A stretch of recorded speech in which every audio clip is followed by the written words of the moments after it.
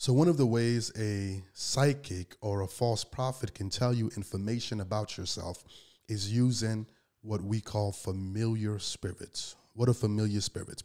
Familiar spirits are a classification of spiritual entities that are familiar with one's family. So they're either familiar with the men in your household, your father, your grandfather, your great grandfather, etc., or they're familiar with the woman in your bloodline.